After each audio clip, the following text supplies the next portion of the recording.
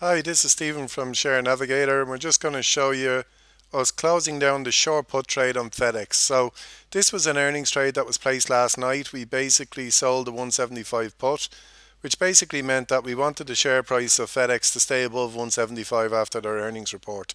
And as you can see, we've made, $42 profit in one day in this report. So we're going to close that trade down now. But before we do that, I just want to show you what we talked about here. So this was FedEx. Last night they were reporting their earnings, and we basically insured the value of their shares to the value of $175. So as you can see down here, the implied volatility was very high yesterday just before earnings, and that allowed us to collect additional premium in selling the puts.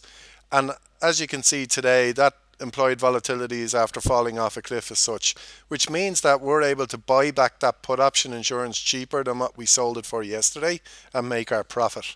So let's go and do that. We'll just go and close the trade. We're going to right click, going to click on close, and you can see the order window is going to open up here. So we've got a bid and an ask here between 45 and 50.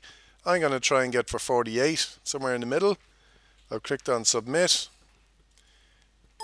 and you can see there on the bottom that position is now gone. It's now being filled. So we made a nice profit there today in that particular trade, and we'll send out later on the trade alert to our membership. Okay, this is Stephen from Share Navigator showing you how to profit from the short put strategy.